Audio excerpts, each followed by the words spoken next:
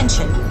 The movie guys love movies. Any comments made about a one-eyed monster wreaking havoc at a major university are purely for entertainment purposes only. Isn't that right, Jerry Sandusky? See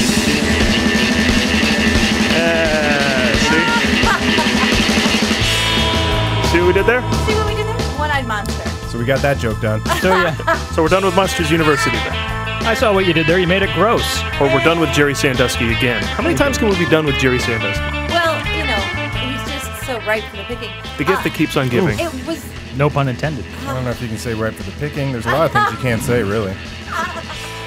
We managed to make a G movie disgusting. Welcome to the... That's what we do. Welcome to the movie That's what it Showcast, gets. everybody. Part of the vast and sprawling movie guys empire, and the one true currency in this bankrupt world is what you share with someone else when you're uncool. Know that what that's What's that from? No. Almost Famous. You've reached ground zero for all things movies and comedy. We bring the two together right here on our show every week with rants, sketches, previews, characters, jokes, bits, special guests, and more. You can expect that in the next hour or so as we look at all the newest releases in theaters as we broadcast live from the Admirals Club right here in beautiful Burbank, California. You can catch the show on iTunes and SoundCloud, and if you'd like to see the show, it's a video podcast as well. If you're one of those people who just puts on YouTube and lets it play all day, you can hear us over there and at themovieguys.net. Search us, we come right up. I'm Paul Preston here with Karen Volpe, Adam Witt, and Lee Caius. Later in the show, we'll be previewing the movie I want to keep calling Attack Force Z. It's World War Z. Attack Force Z is an older That movie. was a later, great cartoon as a kid. Attack Force Z. Transor Z. Oh, sorry. Zardoz. Anyone? G-Force. That's what. And later, our guest is writer, actor, director, multi-hyphenate Mitch Rouse. But first... Hey. There's even a hyphenate, multi-hyphenate. Imagine a university where I can be unique in a family of thousands. Where I can love to learn. and learn what I love. James B. Sullivan. I'm gonna be a scarer! Will the latest sequel from the great minds of Pixar be the next Toy Story 3 or the next Cars 2? Lee and I will tell you what we think and what you can expect. Let's do this.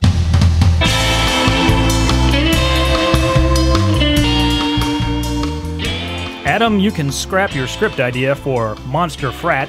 Pixar's beat you to the punch. Ah, shit. Here comes Monsters University, the prequel to Monsters, Inc. Aye, aye, aye! See, because he's got one eye is the thing. Thanks, Paul. Get ready to be scared stupider than earnest because the monsters of Monsters, Inc. are back to tell you the backstory you never wondered about. The original Monsters, Inc. grossed $562 million worldwide, and it got re-released in 3D last December. So, where else can you go with a franchise? Backwards. And because it's a prequel, this promises to be the underworld Rise of the Lycans of Monsters, Inc. movies. Back are the voices of Billy Crystal and John Goodman, the Tom Hanks and Tim Allen of Pixar movies that aren't Toy Story. They reprise their roles as Mike Wazowski and Sully, who, in this prequel, are only amateur scarers, barely able to get a child to wet himself. You see, monsters go to university to learn how to scare the pants off little children. The same reason priests go to seminary. But monsters of no particular denomination go to Monsters University, which is like Hogwarts for people with odd numbers of eyes. At Monsters University, creatures learn new, innovative ways to scare, like telling people that Honey Boo Boo has been renewed for another season. And as the old saying goes, those who can, scare. Those who can't, direct the happening. But the university is shut down when children's rights groups discover the inhumane conditions that toddlers are kept in, while monsters experiment on them to find out what kids are scared of. Monsters University answers the same question answered in the first movie, Monsters, Inc., which was, where do monsters come from? Well, as it turns out, monsters are even more like real people than we thought. Because before they're doomed to a life of middle management, stale wages, boring work, little chance for advancement, and plagued by bosses looking to undercut them at every turn, they drown themselves in student loan debt. Like, I'm a diehard Pixar fan. Every time we preview a Pixar film, I remind everybody, this company is amazing at really nailing the concept of the G movie. It's G-rated, and that's for all audiences, not just for kids. Pixar nails that, but they have their work cut out for them here. Will kids understand the concept of college? And will anyone over the age of 18 enjoy this without traditional partying, puking, and punching of kegs and nuts? Seriously, does anyone want to go see a college film that's rated G? We'll see, or at least I will. So there you go. Yeah, you bring up a good point. I'm gonna say there's not gonna be any tits in that movie. That's what you get in a college movies. Lots of titties and beer. Well, I did see G-Spot, the movie. Oh, yes? But How'd that go? that had a lot of what you were looking for there, Paul. You see, that's the exact opposite of what. So it's a college movie, but without all that normal sex and drugs and rock and roll. Right, it's not Van Wilder. Wait a minute. I went to see G-Spot the movie, but I couldn't find it. There you go. Oh my I'll take that. It took me a while. There you go. Couldn't Nailed find it. You keep writing, honey. You just put that down there. I'm gonna make a hash mark next to your name for that one. Couldn't find the theater it was playing in.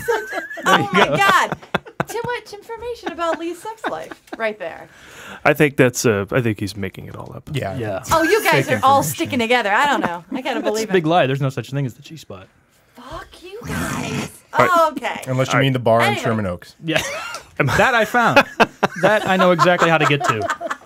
Now, am I the guy who I want to see this because it's I wanna Pixar? see it, yeah. Yeah. Now, granted, they're see not it. on the greatest streak right now. Cars 2 was their worst film, and Brave was so-so. Still didn't won the see that. Oscar. So I don't know. This What did it win an Oscar for? Oh, animated Best film. animated film. I Yeah. still The category think they invented for Pixar. Yeah, well, and then they didn't win the first one. No. It was invented for them, and Monsters Inc. came out, and Shrek won best. They Best probably had to animated do that, film. though, because, it would look like favoritism.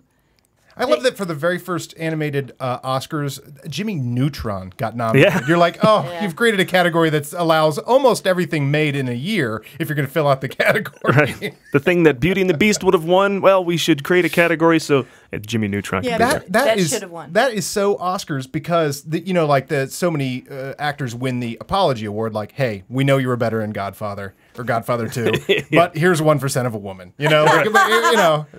But Loved you in Cool Hand, Luke. You were amazing at Butch Cassidy, but enjoy your Color of Money, Oscar. Yeah. they wait until a perfect opportunity to give a Best Picture to Beauty and the Beast, and then they create an entire category in that sort of Oscars apology way. Yeah. Yeah. Well, the Academy gets it right most of the time. Russell Crowe should, for example, have an Oscar. Not for Gladiator, but he should have one. Yeah. He's got one.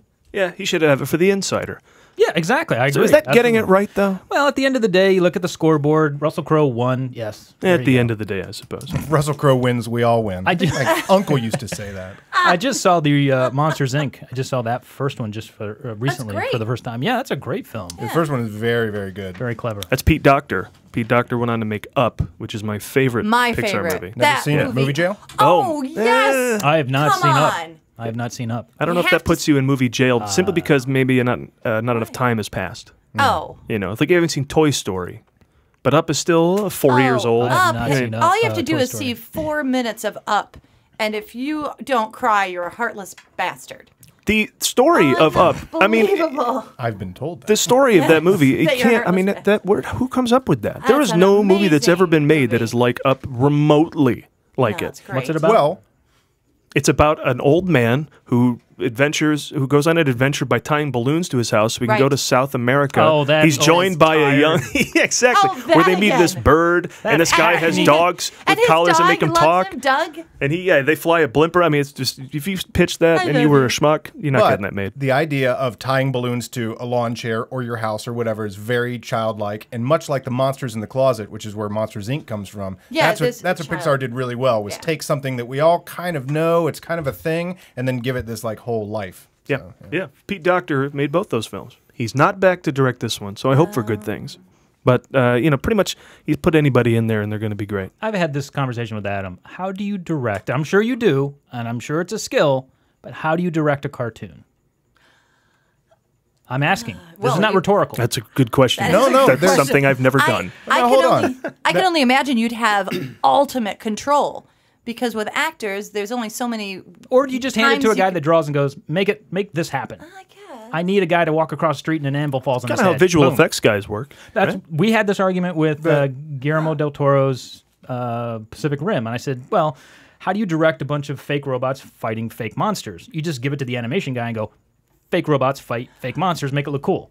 You know what? That brings up a good point because we just saw Superman, and I'm not giving anything away, but he flies. he flies, and At the end, he flies. He kinda flies cute. at the end. anyway, but there's a point where so stops much villainy. fighting is happening. Shut up. There's so much fighting going on. There's fighting and crawling and then fighting from a different direction. And then there's flying and fighting into something else. Then you go halfway across the world and you fight. And it went on for so long. Throw some fucking into that list and you got yourself a movie. It went on. There should have been more fucking. G-spot the movie. That's what you're like. Too much fighting. It went on a little too long. But I said to Paul, how do you put that on paper? Like, do you just go, okay, then they fight and then they turn upside down and then fight? Paul's like, no, just then they fight. I'm not arguing that there's a skill. I just would like to know what it is. Yeah, well, that's Jackie Chan. With his movies, you'll be going through the script, and I may have said this on the show before, and eventually there's one page that just says Jackie Chan fight scene. And Okay, on the then this set, would they be get that shit Superman done, and they fight get back to scene. the next page where there's dialogue. All right. You were talking about the script, but there was a lot of paper spent on that fight scene, I gotta tell you. There's a lot of Just fight different scene. forms of paper. Yeah. Yeah, there's a lot. Mostly budgets for effects houses, yeah. So it was a lot of spreadsheets, is what you're saying? A lot of calculations went into that fight A lot of scene. math guys. Yeah. A lot of math guys behind that brawny fight scene, more than you would think. You think it's all muscle, and there's brainy guys behind it Numbers. making it happen. Yeah, it's amazing. All right, well, Monsters University sounds a bit like a state school, doesn't it?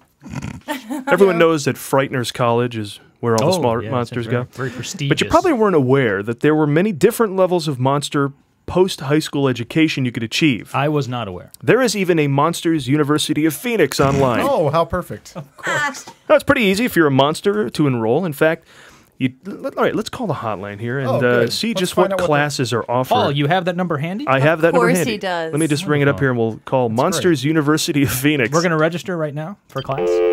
Yes, we're getting you out of here. See which one of these you want to take. Oh. That's some hold music. Sounds a lot like the realty company. Hello, and welcome to Monsters University of Phoenix, providing working monsters with our patented higher frightucation at convenient class times. Enroll now and you can take part in the following courses.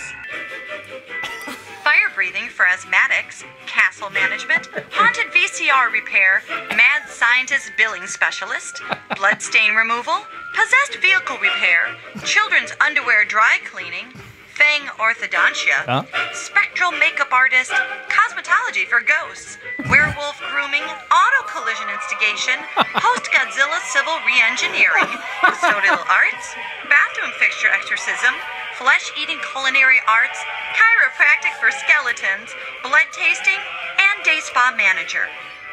With degree programs at the associate, bachelor's, master's, and PhD levels, we provide room to grow. Press 1 to be put through to a customer service barbarian.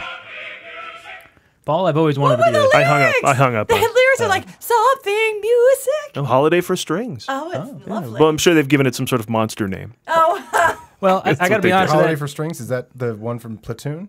That would have made that scene completely Yes, it different. would have been sad. It's a dodgy Horribly sad. reference, yes. That day spa program sounds interesting. I yeah, gotta be, that seems be like honest with something you. you'd be a part I think, of. yeah. Yeah. Think Well, I'm could be turning- worse. Could be this. Teaching typewriter maintenance at the Rocco Colombo School for Women. Thank you for that. Random, gee, there's a random Few Good Men quote. There you go. Who could have brought that on? I have that on my list of movies to see. I haven't seen A Few Good Men. What? Yeah, Whoa, I know. well, you've got to watch Movie it jail. with Lee, for sure. Or I could just Well, do oh, the it's- movie for you right now. No, Okay. good. No. And he could. I have that on there with Midnight Run. Oh, yes. Oh, we're going to see that the is shit a out of classic. that. Absolutely. All right, Karen, we'll put the phone down because it's your Sorry, turn. my turn. It's your thing, right? We're going to All loosen things right. up with a fun segment we like to do here every week and go to Karen for her weekly look at the birthdays of those who make the movies. Karen? Well, Paul, we start off our week of birthdays with Nicole Kidman, who turns 45, but can play anywhere from pale to clear. That wasn't supposed to be a Scientology reference. It just sort of happened. All right. I get it now. I know it happened later. It was very exciting for me.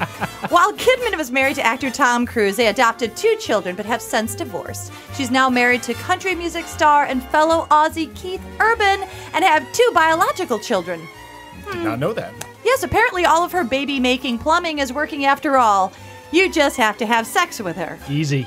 I know where you're going with this. Where was I going? Speaking of having sex, everyone's favorite pinup girl Meryl Streep turns 63. But she can play anywhere from any part she wants. The rest of Hollywood can suck on her scraps. IMDb writes about Streep. Considered by many movie reviewers to be the greatest living female actress, Meryl Streep has been nominated for the Academy Award an astonishing 17 times. and has won it 3 times. Anyone else who even thinks that they are an actor should just give up and sit the fuck down. Done and done. That is from IMDb, so we know Verbatim. they know what they're talking about. Wait, they wrote "sit the fuck down"? Yes, they said just give up and go back to IMDb. Kansas. Sincerely, the staff of IMDb. And next up on the birthday parade is another talented actress, Frances McDormand, who turns 55 but can play anywhere from "Oh yeah, sure, you betcha" to "Rock stars have kidnapped my son." Frances is just another Hollywood actress who's made good use of the casting couch by sleeping with the director to get a role. Floozy. Floozy. Yes, she's total floozy. There's a word I haven't heard. Yeah, Frances McDormand. And finally, happy birthday to Monsters. You drink scotch, you say floozy. She is so not a floozy. If you drink booze, you I say love her. floozy. Anyway, we're going to say happy birthday to John Goodman, who did voiceover work Yes. for Monsters, Inc., who turned 60 but can play anywhere from loving husband every girl wished she had to super great best friend every dude wished he had. Now this is true, I first saw John on Broadway when he played Pappy in Huckleberry Finn. You call him John? John and I go way back. Personal friend of I saw yours? Mr. Goodman on Broadway, Just hanging. and I was sitting front row and center. I was this like little 16-year-old. I was all excited, and he's up there cussing and spitting and carrying on and running around As he's wont to as do. he wants. He's Huck Finn's scared. dad, unpleasant character. Oh my God, scared the crap out of me. And I got to tell you that he was the first celebrity that has ever spit on me. True story. Well, not the last, but the first, right? But there's others, but that was totally different. Important distinction to make. But I'd like to say happy birthday to all of those wonderful celebrities. Thank you very much. Happy birthday, Hollywood. Thank you, Yes. Karen. I've been in Hollywood long enough to have a list of celebrities who've spit on me. Yeah. I'm a little jealous. You want to get on that? Yeah. That's that the number of celebrities who spit on you and the number of jobs you have. Well, forget it. Shut I up. don't even Sure. know what I'm saying there. All right. Thanks, Karen. Now on to a film about the undead who will Yes. never stop having birthdays. And this time, there's an A-list actor at the top, Brad. Yes, just when you I saw that written on just the when you paper. thought it and was safe to go back to Could the have just movies. written parentheses I didn't know- in zombie. I didn't know why it was so long. Now I know. Just when you thought it was safe to go back to the movies for a rollicking, fun summer adventure, the world is going to end Good. again. It's World War Z.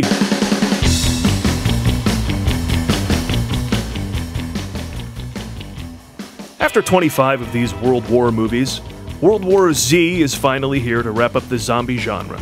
Right? I mean, this is it, right? I mean, it's got to be it for the zombie genre. Paul, Z is for zombie, and that's good enough for me. In Hollywood, more is always more. And much like Piranha 3 Double D, World War Z ups the ante to the extreme, except with zombies instead of tits. That's right. This movie has everything. Brad Pitt, zombies. Well, it's got Brad Pitt and zombies, so there you go. You know, with their slow lumbering style, traditionally zombies have been more of a threat to paraplegics and hastily boarded up farmhouses. But World War Z takes it to the next level by having zombies be faster than Usain Bolt and quick enough to catch an Usain Bolt reference. No longer slogging slowly towards you in manageable groups of 10, the zombies of World War Z attack by the thousands, making all other zombie movies look like movies with just a few zombies. Much like Kennedy, the only way to stop them is to shoot them in the head. But with millions of heads, who can stop them all? Unless they invent an atomic bomb that also destroys the head. But can they? Oh, spoiler alert, World War Z takes place in the world. In another innovation, the zombie attacks that used to be confined to Pittsburgh have gone global. It's a zombie invasion for the Twitter generation. Hashtag ICanHasBrainses. Pitt plays Jerry Lane, a United Nations employee, insert eye roll here, who is tasked with curing the virus that causes zombification after finding out that echinacea is bullshit. And the clock is ticking, as they have only 90 days before the planet is literally eaten alive. Now, of course, things wouldn't have come so down to the wire had he not kept adopting every kid he came across. Pretty much, Hollywood's stuck in a repeat cycle of an end-of-the-world soap opera.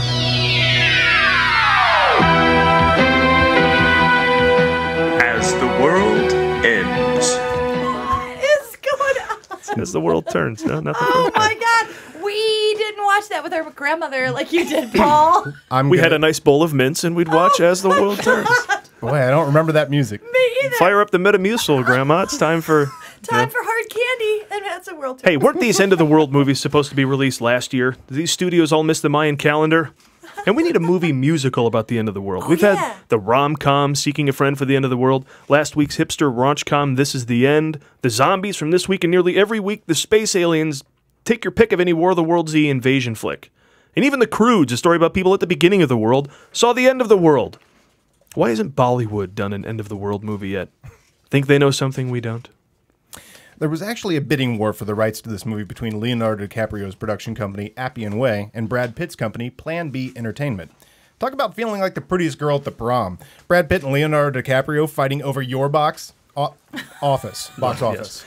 There have been some marketing issues with this film already, even at advanced screenings, when poor font choice confused our greatest generation as throngs of octogenarians lined up to see a movie they thought was about the Second World War.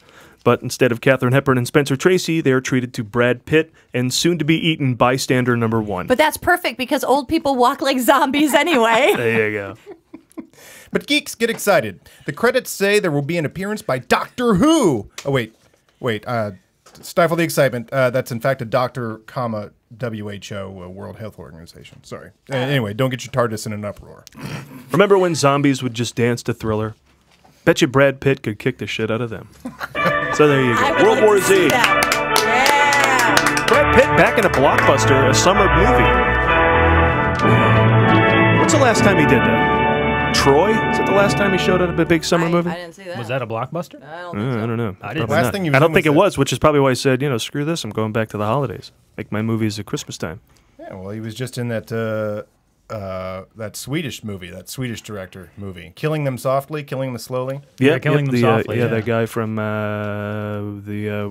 Robert Ford, the Jesse James Robert Ford movie, And, which is all I can call that movie, the Jesse James Robert Ford movie. That's a and you long know what I'm title. talking about, but yeah, that's all the title you're going to get out of me. Yeah.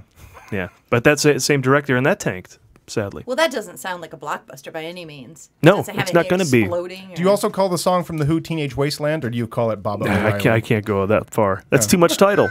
Too much title. You know when you were talking about that Bollywood? I was curious what that would sound like. I'm going to pimp you out. What are you talking about? Bollywood. I don't know. It would just bleed into screaming zombies, and you'd have that I just guess I never Slumdog Millionaire thought feel. Bollywood and zombie would go together, but all right, good. You know, all the people running like crazy in Slumdog Millionaire. Imagine if they were just chasing you to eat your flesh. I think they Same might be thing. anyway. India's kind of crazy sometimes. What I love about Bollywood movies Yeah. is everybody works. What do you mean? There's like 1 million people. The cast is 1 million people in every one of their movies. Oh. Everyone's working. Everybody's relatives have gotten in the movie. Everyone's making their... All the producers' girlfriends are in the film. Ex- And that's how it should The be. zombies would have to break in a dance, of course. Hey, Yeah. I mean, nothing happens for too long in a Bollywood movie without everybody breaking Oh, a dance. and I'm they saying- can't yeah. touch each other because they can be sexual, but they can't physically touch. Is that right? It's like the Yeah. champagne room at the G-Spot Lounge. Apparently it is. You know, that makes sense because you hear that stuff for like regular life about Yeah. how they're going through their Oh, day. no, they can't do that. The Indian people can't touch one another, and the men and women have these laws and stuff. But when they're dancing, you still keep that up? Oh yeah, they can't. But they have a Wow. lot of little the movements all mean something. I could be saying something dirty right now. We've just lost our big Indian contingency. That's right. We lost old fantastic. people earlier. I mean, we have a very small audience at this point. Let's keep it. All the prize demographics are leaving us. So the question is, will chicks see this? I mean, Brad Pitt, ladies love Brad Pitt. He looks like hell in this movie. Does he Really? He take looks like Thor in this movie. Yeah, he does. All right, I have a question for you because I haven't really paid much attention. I'm secure does enough he in my take manhood to know this. as a chick? Does he take his shirt off? I don't know how bad the situation gets. Usually it's If There's real trouble. not going well. Yeah. That may come to If there's that. a potential that he might take his shirt off, I'd go see it. But I'd buy popcorn and get something to eat. Just to make sure it was worth it, even if he didn't take his shirt I off. guarantee the solution for stopping zombies from becoming zombies has something to do with him taking his shirt off. I mean, It maybe would. that's the solution, actually. It'd be the solution for me seeing it. He has a very idyllic family life in the trailer. It starts out with one of those. Oh, see, now that's hot for chicks. And too, you know, though. there's just some nightmare right around the corner. I hate that horseshit, that well choreographed chaos where everyone's just getting along, but things are crazy and somebody's burning eggs that's and the kids are cute. running I was gonna say eggs. They're cooking. Everything's great. Everything's great. End of the Everything's world. so Hey, great. wait a minute, Breaks something's out. on in the background. Yeah, the news is then- on in the background. But then that would be attractive to women as well because watching Brad Pitt be an awesome husband and father, sexy. Well, he's already got like 27 kids. Sexy. Can you get if you like, sexier? well, yeah, that's hot. If you're like, okay. I want my husband to be good with the kids. That and not brings be a up another dick. question. What? Does that kind of take him off the pedestal guys put him on? You know, they're like, oh, he's super ripped. He's good Angelina Jolie. He's also got like 9 kids hanging off of him. And every time you see him, he's got like 5 bags of shit he's carrying around with diapers and everything. And you're like, should I continue to think this? All right, Like, I'm speaking on behalf of most women, not Yes. myself so much, because I'm not big on kids. But chicks dig dudes who know how to take care of their kids. That's But he's hot. asking about guys. Oh, I don't know. Probably not. You okay, go. thanks, Karen, for your insight. If that is a technique to meet chicks at the park, I mean, he's just taking it to another level. Oh, right? yeah. It totally works. 9 Please. of them. At some No. point, the girls aren't that charmed by it. Tell you It's what. Brad Pitt now. He He should be straps it- selling ice cream out of a truck, and we'd be like psyched. Maybe we should be in awe. He straps a banjo to his back and a bandana around one of those kids' necks. Man, what chicks will just come flocking. All right, I don't even know what you're referencing, when but you it go to the sounds park, racist. Yeah. You go to the What park, are you put a talking bandana about? around your puppy, Around your dog. It's around your what dog. But you don't put a banjo on your back. What are you talking about? We'll be back Guitar. after this mini break with a surprise guest. I mentioned Mitch Rouse at the top of the show. He'll I be think he's joining us. ran away. I think he's left. But when we because of- come back from this song, we will have a real life, a living, breathing. Well, we're going to have a zombie Oh. in studio Can to you give have us a real life zombie? I don't know. He'll give us He may thoughts not on be living. World War Z and the horror genre in general when we come back. That's great, it starts with an earthquake, birds and snakes, an airplane. Lenny Bruce is not afraid. I have a hurricane, listen to yourself, churn world serves its own needs. Dummy serve your own needs, beat it up an ox, speak grunt, no strength, the ladder starts to clatter with fear, fight down, high wire and a fire representatives of the game. Welcome back to the movie Showcast. We are all familiar with Interview with the Vampire, but vampires aren't the only eternally damned. There's the Kardashians, Westboro Baptist Church, and of course zombies. Which is why we'd like to introduce a movie Showcast original segment, Dialogue with the Undead. See how it's different? Or is it the Living Dead? I'm not sure. What's the difference? Here to answer that question and many more is our special guest, an actual zombie. Please welcome Herm Winningham, everybody. Herm Winningham. Big round of applause. Yeah. Actually, I prefer life challenged. That's fair enough. Fair enough. Okay. Herm, as one of the living who has come back from the dead, these days have got to be the salad days for you, no? TV, movies, I mean, zombies are everywhere. Yeah. I mean, work's good. I mean, we're certainly in demand, but the competition's fierce. I'm not going to bullshit you, all right? There's been an anti-population explosion, all right? The influx of dead every day puts the illegal immigration debate to shame. You know what I'm saying? Well, see, now this is fascinating. Because as one who is currently living, I never think about how those of us who have fatal accidents or catch terminal diseases are affecting your job market. You can't walk down the middle of the street these days without finding a way to die, you know? Okay, how do you find roles? Are there good roles out there for the living dead, or do you feel stereotyped? Are you mocking me? I mean, we get stereotyped, okay? Always playing the slow-witted, slow-footed, brang-hungry buffoons, all right? Just once. Swear to God. You know what? Just cast us as a doctor. I got to admit, though, that I haven't seen zombies quite like the horde of zombies in World War Z. You know what? I went to the premiere, all right? And you probably wouldn't know, though, because I never, they don't want us on the red carpet, okay? Nobody wants my body parts falling over. Oh, God, you know what? Can we move on? Well, thank God the carpet is red, right? I mean, that's... Oh, yeah, thank God, right. You know what? I can get behind this whole World War Z thing, okay? They run and they roll and they swarm their victims, all right? They just shatter the age-old convention that zombies have been laboring under for many, many years. We're not that slow. Okay, but I've heard that then seen they're lazy, sloppy, ill-mannered. That's the stereotype. That's that's... Man, yeah, wow, that is... That's just not cool. I mean, that's wow. I could play a senator, okay? really... Throw me in a tie, You can't tell the difference between me and John McCain. I mean, come on. You get us up close? I think your kind needs a spokesperson. Stop. Our kind? Cool. Wow. Just, that's just such a deadest. I don't mean anything. I just don't know how to refer to you. Okay. Wow. You're just scared of us, okay? I used to be just like you. Society still hasn't entirely accepted us, I mean, Bruce Willis, this guy has to play a closeted dead man for practically in every frame of The Sixth Sense, And And then at the end, he comes out, you know, when it would hurt your precious live senses. Well, I think Willis would make a great spokesman. Of course you do. I mean, they say, you know, they say you really haven't made it in the business until one of Hollywood's pretty boys plays you, you know. So we're represented by a handsome Dan in some lead role in the summer film. You know, I can deal with that, okay? I like me, first of all, okay? I like me and I like who I am. Okay. You know what I mean? So I'm gonna pitch this. You remember the kid from the Potter movies? Yeah. Remember the little wizard, the Rupert Grint? I'm gonna pitch that kid on a car accident. You would like Rupert Grint to have a car accident. Yeah. That or something he's playing with and it goes off. I bet he'd take you up on that. Hey, look, I got to jump in here. I find it hard to believe that with all the great dead actors, there's no one out there that can be a really great dead leading man. Heath Ledger. Okay? Oh, yeah. That guy. That was the last great zombie actor, that guy. Okay? Yeah. Heath Ledger? Yeah. I mean, this guy, literally, okay? And jot this down. This guy is dead and he wins an Oscar. Too soon. I'm sorry, that just goes off whenever appropriate. That's fine. Okay. Look, this whole thing's gone to his head, and he won't play anything. He's just too full of himself. He just doesn't want to talk. He just wants to lay there. So Heath Ledger, I mean, that's it for a great life challenge actor working today. That's it.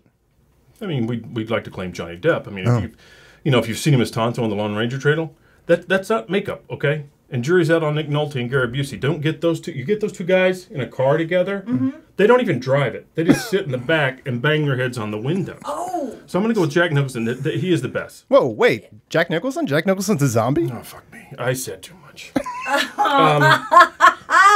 Is he? Is he? I actually have a question. It's a little bit different. It's a little personal, if you don't mind. No, fire away. Oh, my bad. Shoot, actually. Is that how you died? You know what? Yeah? Let's just move on. Okay.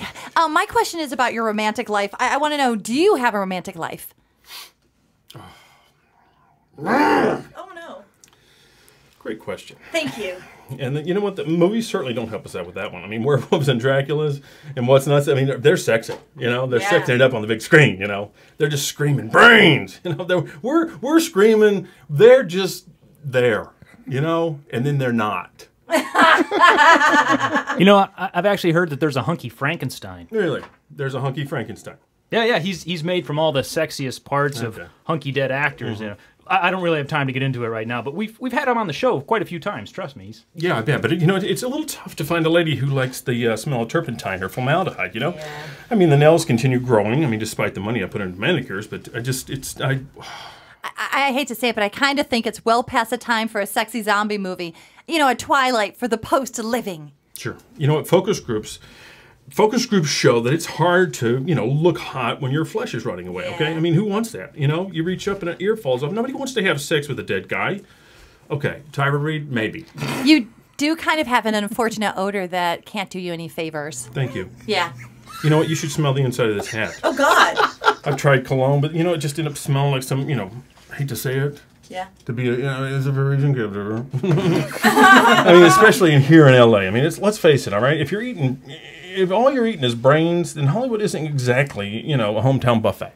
You know, but from a distance, I think that you kind of look good as The Walking Dead. I can't tell if you're a zombie or a hipster. You're just saying that, but I appreciate it. Sure.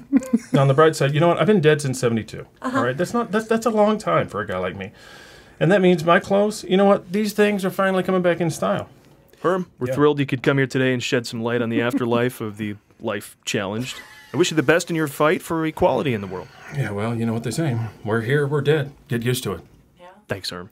They do say that. Well, that's one guest down, and we have another coming up. Actor, writer, director Mitch Rouse will be with us when we come back from this breaklet.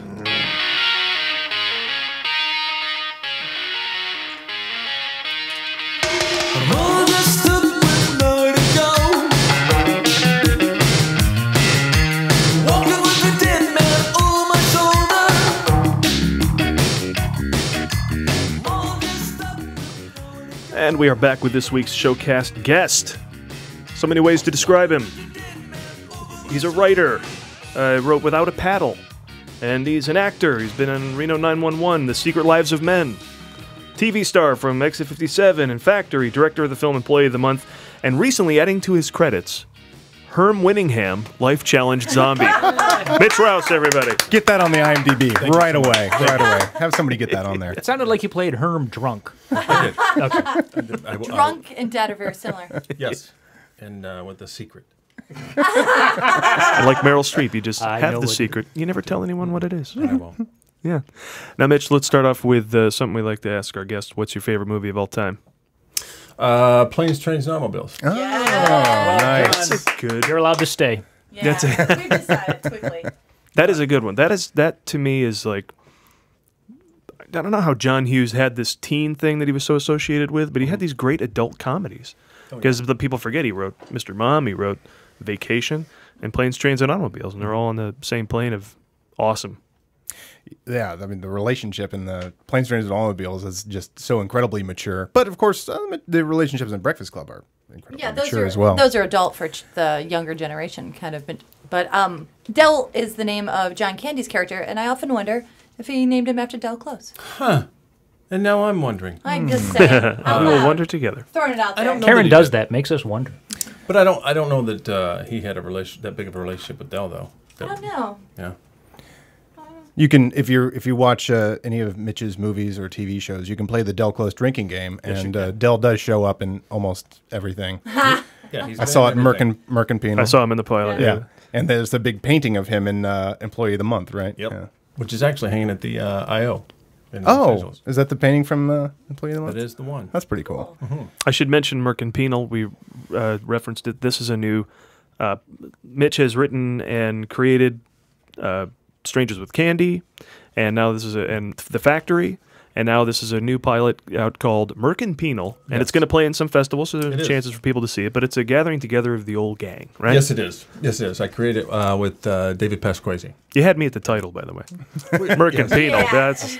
Yeah. I will watch this. What were the alternate versions, or was it always Merkin Penal? I kept saying Merkin Prison, and David go, no, let's Merkin Penal. So we went with that. Yeah, and I then like so the responses, Dave Pasquazi. I can't respond. Yeah, it's bizarre. You know, last night when we were doing some research on the show, we were at his house writing, and I just had to look up Merkins. Because there are... Did you not know what it was? I knew, but I just want to see some, and there's all sorts of different varieties. Is it a joke thing? Because nobody actually, because I think what they it is wear it's a fake bush. Yeah. I think Yeah. they wear them when they're filming nude scenes, don't they? Why would they? Well, I don't know. Just It's a fashionable thing. No, but I mean, they used to wear them. what if you're embarrassed of the amount of hair you have, whether too Yeah. much or too little? Right, so put more down there. Right, Really? So exactly. You can sculpt at this. If people are bald down there, they put Perkins on. Is that the real thing? Yeah.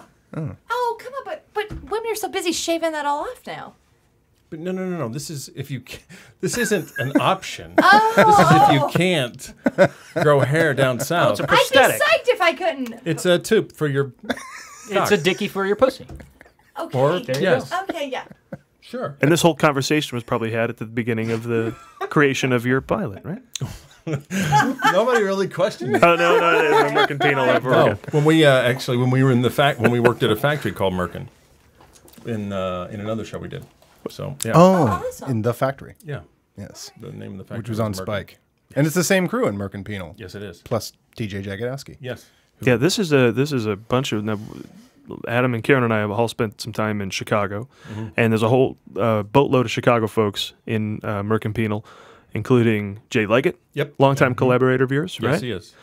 T.J. Jagodowski, longtime collaborator of Dave Pasquazi's, Yes. right? And their two-person show. 6 degrees. I saw Renee Albert. Yes. A lot of Mark Beltzman's in there. Rick Hall's in there. Yes, Rick Hall. Brian Doyle Murray, Joel Murray. New guy Johnny. we've been working with, Johnny Hurtline, who's I very, was very gonna funny. say we were Johnny. we were in an IO team with Johnny. That's how we knew him. Yeah, Johnny's. Hey, how are you, man? It's very accurate. Yes. Hey, man, I want to tell you about. I was going to kill this guy. Exactly right. But yeah, so we have a lot of people. Renee Albert, Mike Coleman, who is Oh yeah, Yes. just a rock. Larry Joe Campbell. Yes. Not Chicago though, but I feel like he is because he's so We saw second him city in from Detroit. Detroit, right? Yeah, yes. And Bruce Jarko, very, very funny man. And Peter McKenzie. Peter McKenzie is the most. He played the. It's about a privately run prison, and he owned the prison, and he is. Oh, he's hilarious. He makes me laugh, but he never gets to play those roles. He never gets to play. He always plays the dad or giving the daughter the car for school, but he never plays that role. He just is the funniest, one of the funniest guys I know. He was great, and so was the guy he pushes out of the way. That's Bruce Jarko. Oh that guy was my favorite. He was fantastic. And that's totally like, obviously we got to see the pilot of this. You sent us the link. But the great thing is there's obviously so many other stories that when this becomes a series and the privately run prison, I think is the most, I mean, the idea of a corporation that has to operate inside of a men's penitentiary is just. But there are a lot of them. Those do exist. And, and more in LA than any other. Or more in California than anywhere else. And in a fun way, I think that it was really interesting that you brought up the point that your character is starting off with 30 days. You do one minor infraction that wasn't even proven, and they can just tell you're staying for 30 more days. Yep. And it's cost effective for them to keep you there. Frightening. Yes. So in your comedy, I learned something. Thank you. My job is done. Yeah, it's a horrific statement of a terrible way that America is treating some of its own people, but it's hilarious. Yes, it is. But also, Pete Holney's in it. Oh, yeah. Kevin Dorff. Oh, yeah. Yes. I saw Kevin Dorff. Chris Nelson, who's really, really funny, too. And Kenny Campbell. And Joel Murray. Jay Michalski, who is very, very funny as well. You look like somebody, and I can't know who it is. I don't know who it is. I look like somebody? You do. Besides yourself. I've been told very strange ones that I don't see at all. I've been told Ray Liotta. There's a little bit of that. Yeah, didn't he have blue eyes, first of all? Like, I thought I was totally right out because of that. Well, they said you almost look like him. I think he has dreamy eyes, Paul. Yes. Yeah, and then Hasselhoff. I've got. There you go. That's what it is. But here's who I. That's what it is. Is that really it? That's what it is. Because here's who I think. That's really, really funny. As Jeff Bridges laughs at you.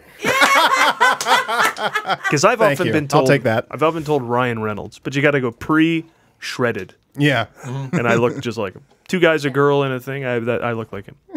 Blade Trinity. No. Blade Trinity on. You are not the Blade Trinity. I am not Ryan Reynolds. Amityville Horror, whatever. I'm not that guy. But once upon a time, yeah, I was like Mr. Handsome now. He's like the handsome guy now. That's the funny thing. I gotta about get back there. Ryan Reynolds. He can never not have been in Blade Trinity, no matter what he does. I know it. And that's what's going to be on his grave. He was in Blade Trinity. Wouldn't you love it too when somebody sees him and they go, "You're what did I see you in?" And they go, "X-Men." No. Yeah, exactly. That one where I'm buried. No. Where I'm the fat guy. No. What was that? 2.5 Men. No. Where you were where we hated you. In that role I hated you in. What was Come that? on, when you needed that money and you did that thing. Now, besides these TV shows, you've made a movie, which of course we can all get behind. Yeah. Yes. Employee of the Month. Yes. Now, this starred Matt Dillon, Steve Zahn, Christina Applegate, and what was? Tell us what that was about. I mean, or I could tell you about, but you could tell us. It was about I was driving to an audition one day, and I was late, and it was storming, and I was like, "Fuck, man, can we cuss on here?"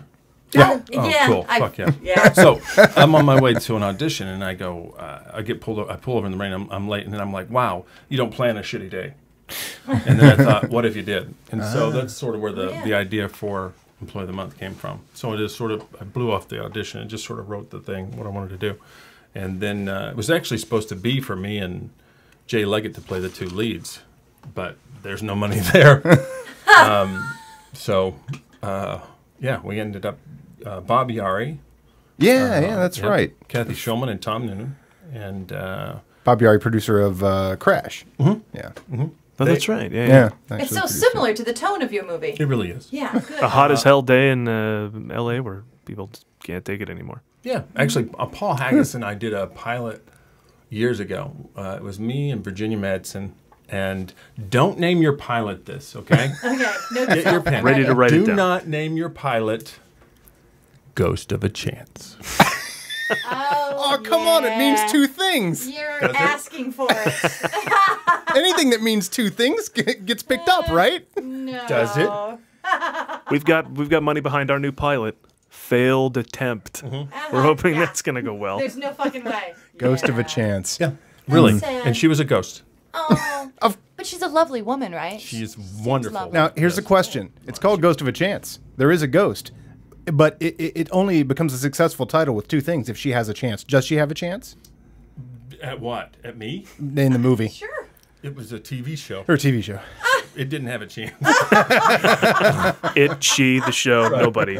Paul Haggis, nobody had a chance. But I mean, it was a fun time to do it. You know, we had a blast doing it, and I got to meet Ron Howard's dad. He played a guy in it, and that's where you just go. Rants? Rants. Nice. Cool. Change your name. Yeah, he was. Yeah, he was in it. But that's when you meet one of those guys. You know, here's all these people on this set. And I'm like, oh my God, it's Rance Howard. So. That's awesome. Now, this was. How did you go about to meet? Employee of the Month, by the way, is on Netflix. Yes, it is. It's 2004 feature, and you had done some TV up till then. So did you just say it's time, or I got to make a feature, or you know, when you had the idea, you said this. I'm not going to just like have it be an idea. I want to write and direct, and you were in it too, right? So, for a little bit. No, well, yeah, I'm a dead guy. But Well, you're very good. thank at you. that. Yeah. I was very yes. But no, there was It gets on IMDb. That's really. We didn't mean to typecast you. No, with that's the fine. zombie thing That's fine. and the It's dead fine. guy. That's all right. I do what I do. No, it was. We had a blast doing it, and I wrote it with Jay Leggett, and Jay and I've done a bunch of stuff together, and yeah, it was just fun. It was just one of those things where we sort of. And we ended up at Sundance. That's what we were doing. It was so funny because I was like, "No, we're going to go to Sundance."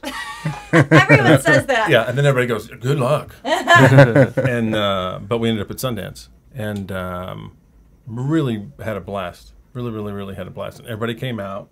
Is it a fun time? Big party? Sundance?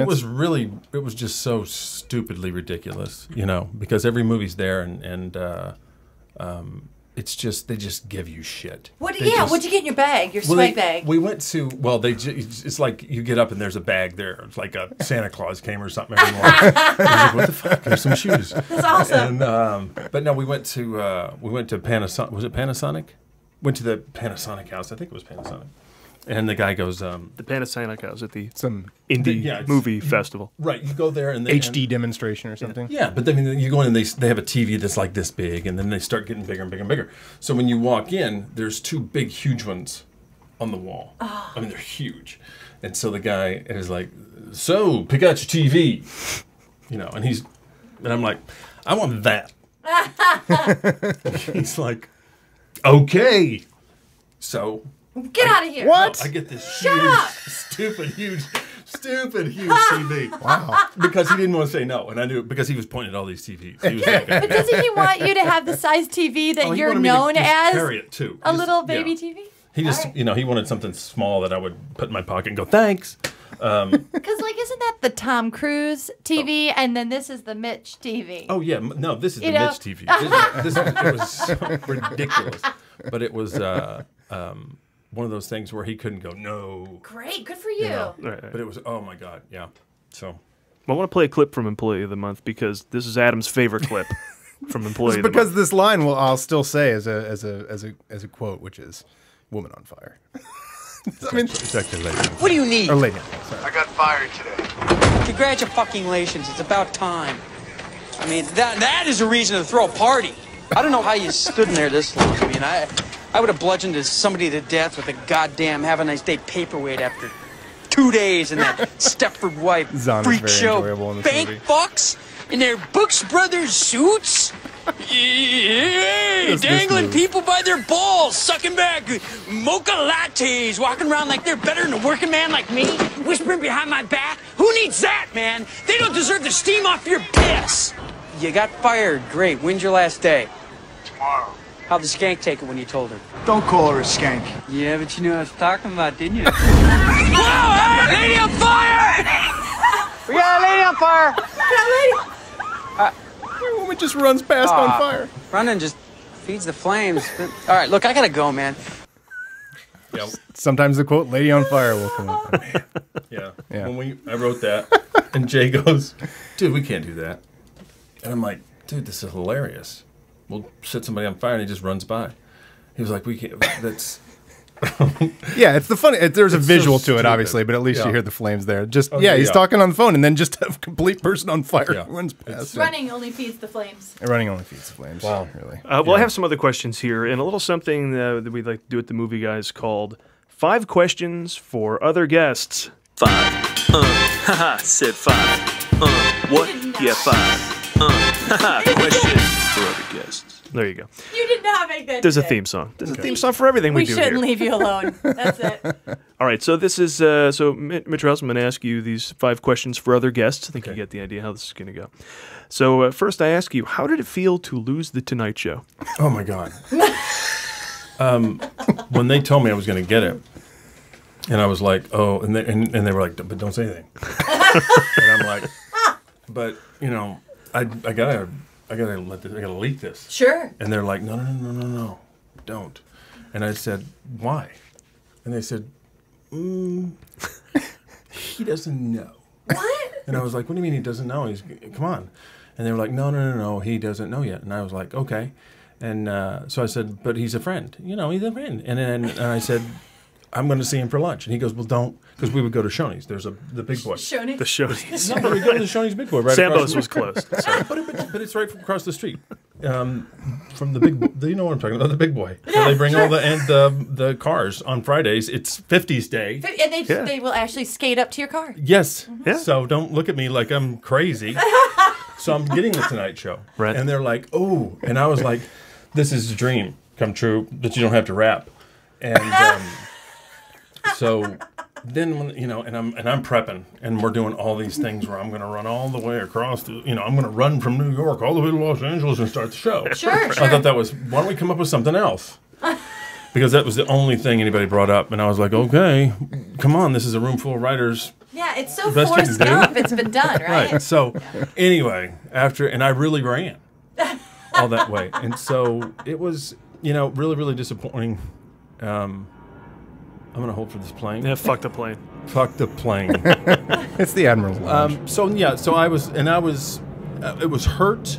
I wasn't surprised, but because when they said what they were gonna do is give him a 10 o'clock spot, and if you know one thing about Jay Leno, it's his sketch.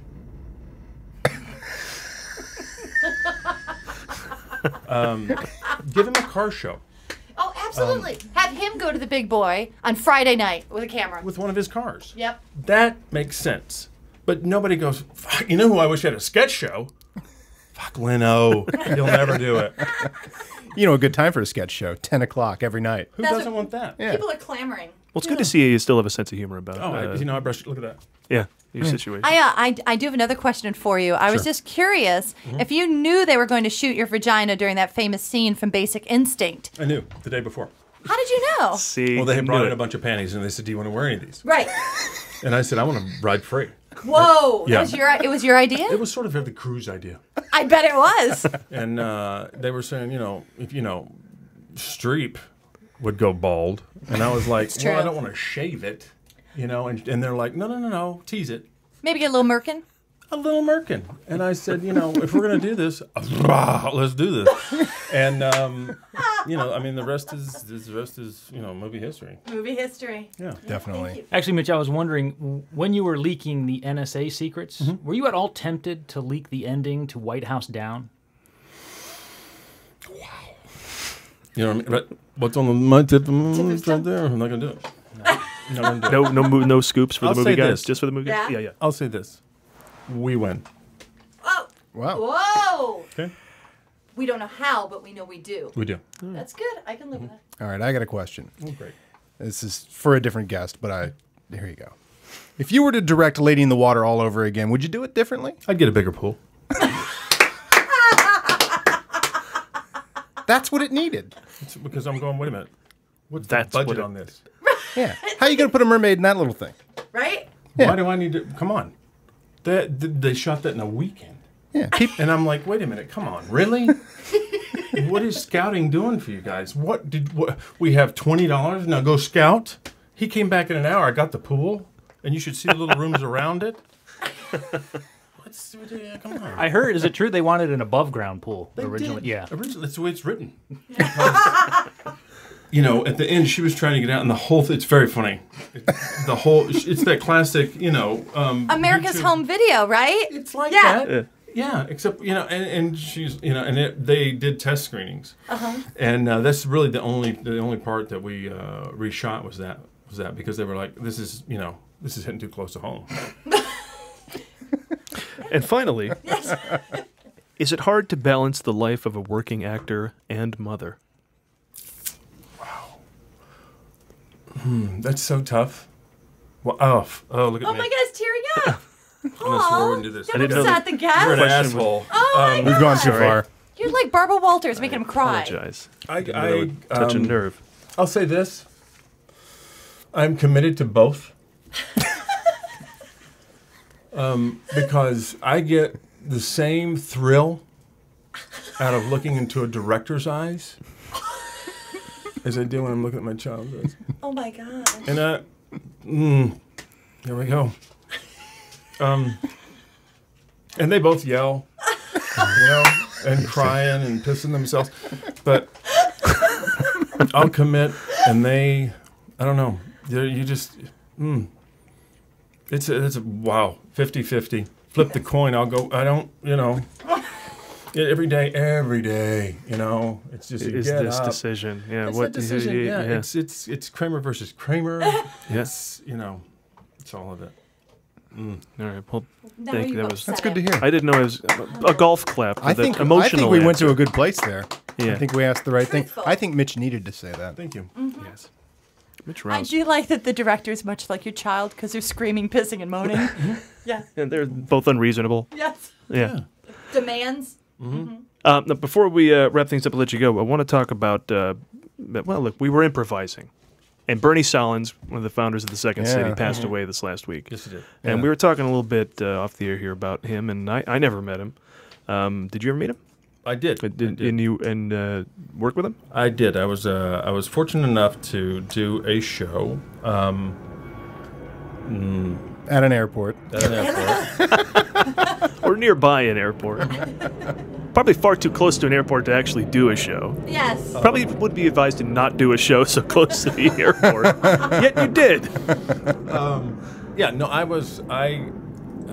There was a show put together that was called From the Second City, and it was at the University of Chicago, and it was sort of like a best of. And so they took Bernie handpicked a group of people, and they wanted what was old school. Bruce Jarko was there. That's where I met Bruce. But it was the first time, actually. So I don't know whether to thank Bernie or blame Bernie because it was the first time David Pasquesi and I worked together. Cool. We knew each other, but it was the first time we were ever thrown together. And it was. When I look back on that and think about that, I don't think about the show at all. We had the most fun. And Kevin Crowley. It was. Were you doing classic Second City sketches? We was were. it one of We those? were. Yeah, from the Second City. Yeah, but there was just so many. There's a great, and it was in the middle of winter too. And there's a blackout at Second City about Moby Dick, and there's a guy standing and driving, steering the boat, and somebody comes out and says, "Ahoy! Have you seen the great white whale?" And he goes, "Yeah, I killed it." So, if you know Moby Dick, that he killed it's not a good sign. Anyway, so what Dave had, we would take turns doing that role, and so it was no one, and Dave and I and Kevin Crowley and all of us, but Crowley had the role one night and Dave had the role one night, and we started throwing water up there. Because he was. Because it's being attacked. He's in a right, storm. so we would throw water. Sure. And then I think it was Kevin Crowley, and David and I had gone out and gotten snow. 10 snowballs apiece. And he was up there, and it was just like. But we had a blast doing that. But yeah, Bernie was. I wish I had more time with him, but he was always and really, really supportive of smart comedy and using your brain and playing at the top of your intelligence. Mm-hmm. And I think you get really, really funny stuff. And I'm not the only one. It's not like I'm breaking new ground here. I'm not the brainiest guy when it comes to improvising or even talking, but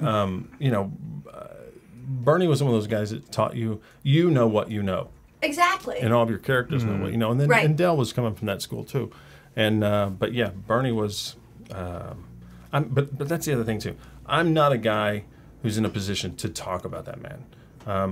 I had some time with him, but there's so many more people that spent much more time with him than I ever did. I was lucky to spend a little bit of time with him. He hired Gilda, he hired Bill Murray, he hired Harold Ramis, he hired Dan Aykroyd. And who from that old gang is your inspiration? Or who do you look up to? Harold Ramis, to me, is hands down one of the most, and again, this is not news, well-rounded. I mean, you're talking about a guy that writes it, performs it, directs it. I mean, he's just like one-stop shopping when it comes to that. And I've had the privilege to meet the guy a handful of times and spend some time with him. A nicer man you will not meet, and very, very funny. Yeah, that's very, always very good to hear. Yeah, like Karen met Bill Murray, and Karen great. loves Bill Murray, and Bill Murray was great when she met him, and that's so key. It's so crucial, when you meet those people. Yeah, I was saying earlier that majority of the people that are from Second City or around Second City in that world, they're great people. But I mean, also comedians in general.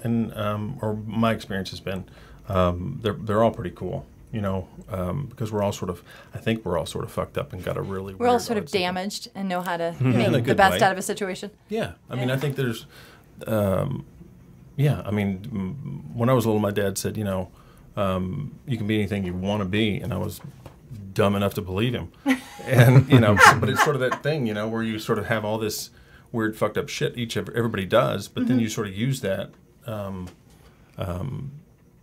find funny in it. Yeah. Well, I got to ask a question because you currently, like the factory and Merkin Penal, you're working with the same crew of people out here in L.A. But with the first Second City show I saw was, you and Amy Stars and Stephen Colbert and Paul Dinello. And then, a short time after that, there's Exit 57, and a short time after that, The Stranger Can. It's cool that you keep your groups together, and that's Chicago comedians, Yeah, I mean, I think when going through Second City, you find a pack of people that you find thinks the same shit's funny as you do. Yeah. And I have to, a side note, Adam, when was that? When you came to the show was God knows how long ago. 92. Right? Wow. 93. So I think you were in the first two shows I saw. But so I was at Second City, and that's because I was going to say we left right after that. Right after that. Yeah, and then Exit 57 popped up on TV. Yeah, we actually went to New York. Me and Paul and Amy went to New York to do a play called Stitches that David Sedaris wrote, based on characters we did at Second City. Cool. Yeah, it was a good time.